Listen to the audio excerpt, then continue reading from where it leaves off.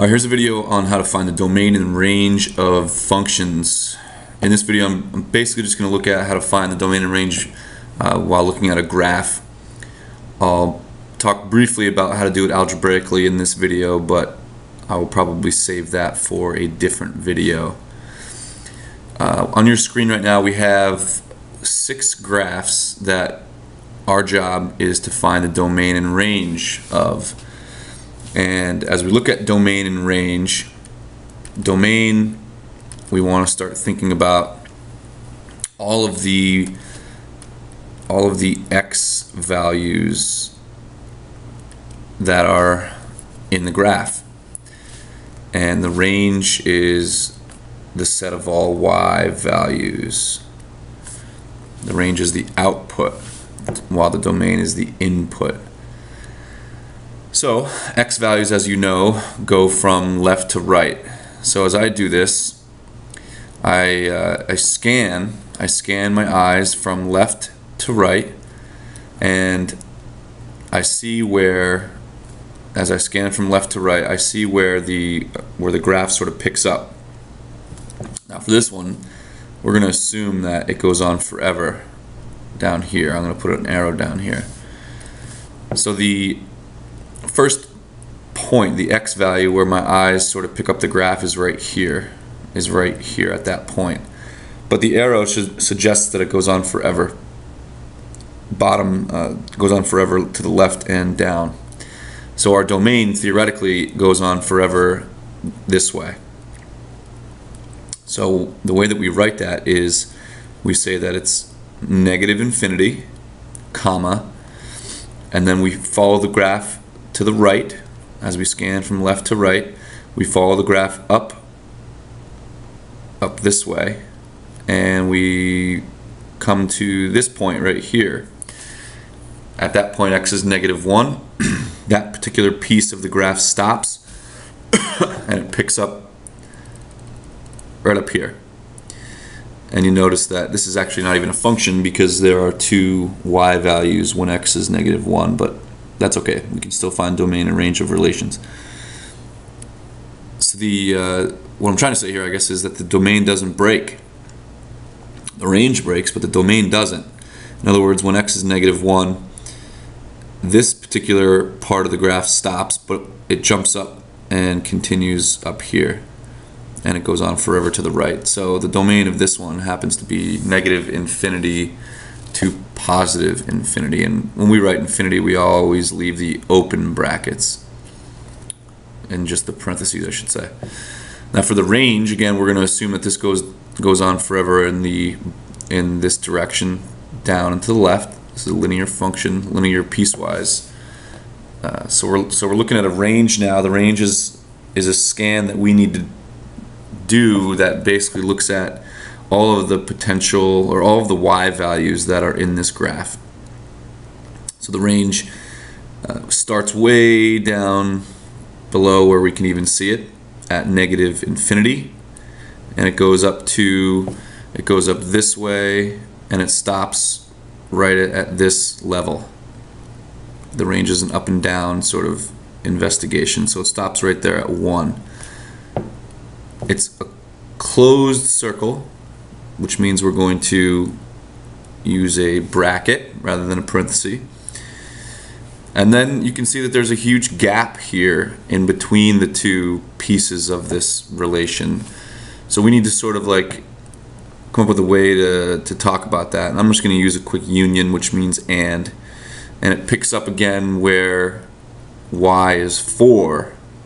So at this level, y is 4. And that's a constant function, so I'm just going to simply kind of write it like that.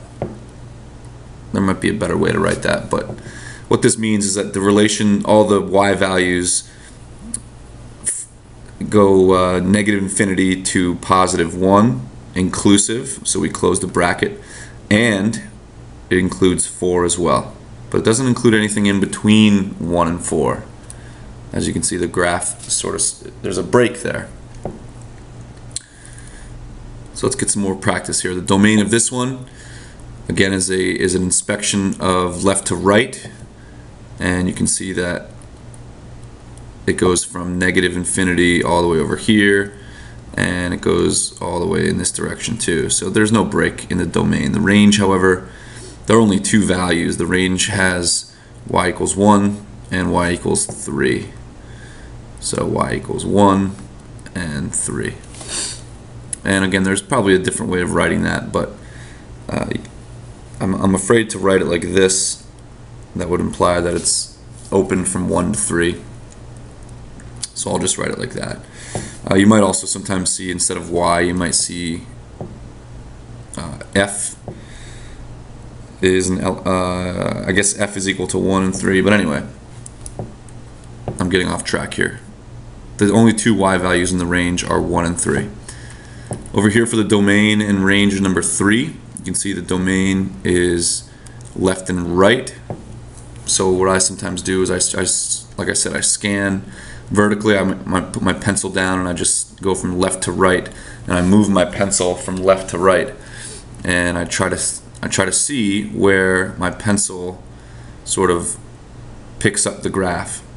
And you can see the arrows lead me to believe that the domain is infinite as well. Now you're probably at this point thinking, are all the domains infinite for every single function? And the answer is no, which we'll see in a moment. The range on this one, again, it's probably useful to scan this way, maybe put your pencil down that way, and sort of move it up.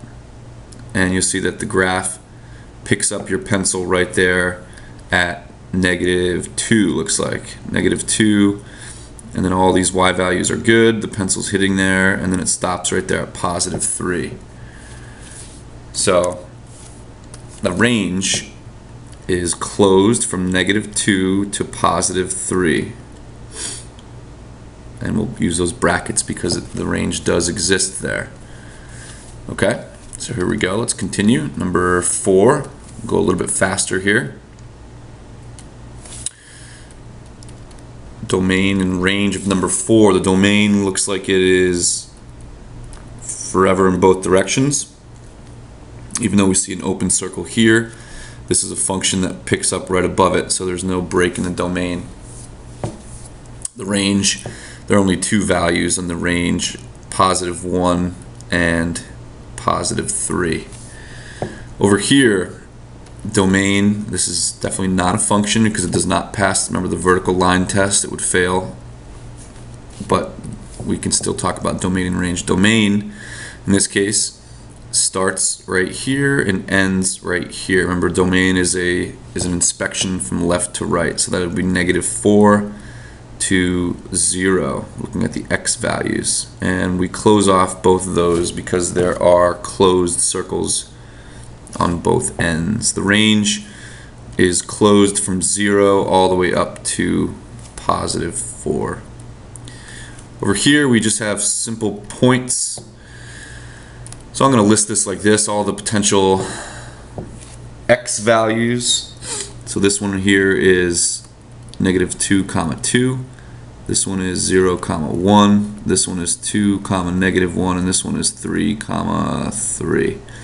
So the range is, the domain is all of the x values in those points, and there's different notation, I guess, but I'm just going to write them like this. This is a collection of those 4 x values. The range is all the y values, starting with the lowest one and ending up with the highest one. Number 7, domain and range. Domain and range is from left to right. Again, let's assume we have arrows on both of these linear sections. Domain is unbroken. The range is kind of strange as well. If we're looking at the range as an inspection left and right, and we were to sort of slide our, I guess I can't highlight that, but if we were to slide a pencil, if we were to lay our pencil this way and sort of slide it up, we would see that it goes from -infinity.